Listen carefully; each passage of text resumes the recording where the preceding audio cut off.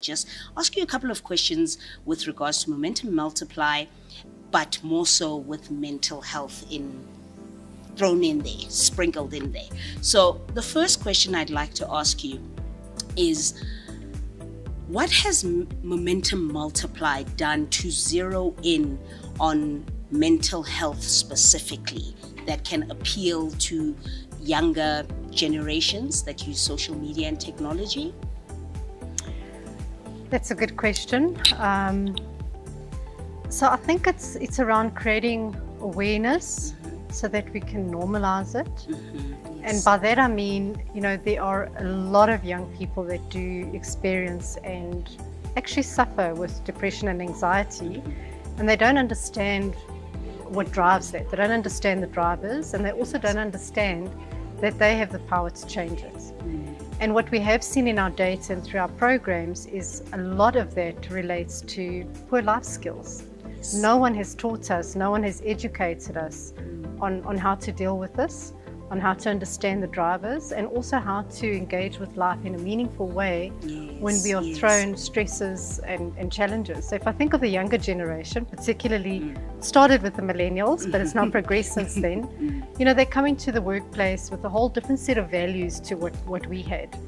They've been exposed to technology in a way that we weren't when we were younger. Yes. They're now suddenly having to become independent. They have different things that they value in the workplace.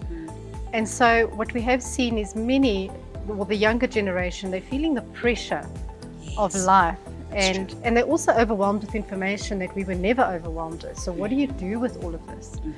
And so what we've done using the technology is we have a screening tool that's built into our app.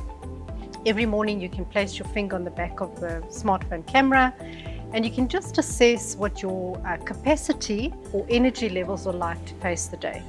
Now this is measured through the quality of sleep that you've had overnight, but also what your nervous system looks like or has looked like over the last 24 hours. So it's a 90-second screening tool that acts as a proxy that tells us how your immune system and how your nervous system is functioning. And so if you don't get a good score, then your energy levels are not going to be great. So what we're doing particularly with the younger generation, our younger members, is creating a level of awareness that this is what it means and this is what you can do about it.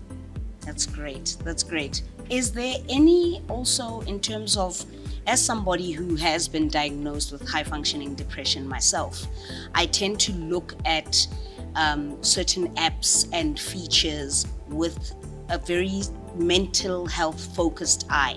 So would you say that the app itself, Momentum Multiply provides a platform using, you mentioned AI earlier on, using AI where somebody can maybe connect with somebody who may be able to help them through the app itself? So not in the app yet. We are partnering with the likes of Wiser. You heard Pranav a bit earlier, where we're using AI, machine learning as a chatbot where you can have a conversation. So that's coming soon. I think what's important is the immediacy. Especially if you have high functioning depression, anxiety, things happen throughout the day and you don't want to wait. You don't want to wait to make an appointment. You want to be able to speak to somebody right away. And I think that's what the technology does. It's that immediacy of being able to talk to somebody. So it's in our plans, and we have other plans beyond that that will give the younger or all our members access to support. What I do want to mention though is, when you're talking to somebody, you're already experiencing the problem, which is important to get that support. But what we're really trying to do through the app and the Multiply program is what happens before that. Before it escalates to the point where you feel like, I'm lost. And it's a journey. It's a journey, and it is actually creating this resilience muscle. People underestimate how important that is, especially women our age, because we are taught from a young age, just get over it, get on with it. Just keep going. And so we're taught to suppress what we're feeling. We don't understand what it means. And so that's what we're trying to do, is the prevention before it escalates, but even when it does escalate, to give people the tools and the resources they need to change that. Okay.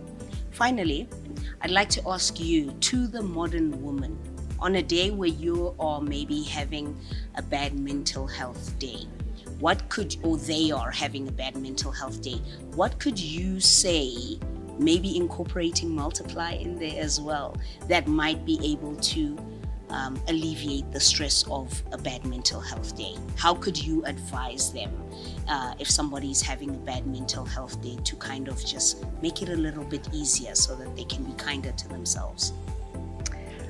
I think women, we are complex beings, and we wear multiple hats, have multiple roles. And so taking the time, especially when you have a bad mental health day, to reflect is so important. Again, the technology around a recharge scan is so important because it helps you measure it, and depending on what the results is, it gives you some direction. But what I want to say, and what we do promote in the program, is that reflection is so important. To just take the time to slow down. It's part of self-care, you know, and just to listen. And what I have found, you know, especially for working women, especially if you're between the ages of 35 and 55, when there are lots of physiological changes happening, is, you know, reflect and write things down in the evening. You'll be quite surprised in the morning when you read your notes again. So if there was somebody you were thinking at lashing out to when you've had a bad mental health day, wait until the evening to write it down, reflect, let it go. In the morning, read it, and you'll find that it's no longer an issue for you. And sometimes you just get the insights and clarity you need by just slowing down to think and reflect, and then look at it again and make a choice on how you want to, on the next step you want to take.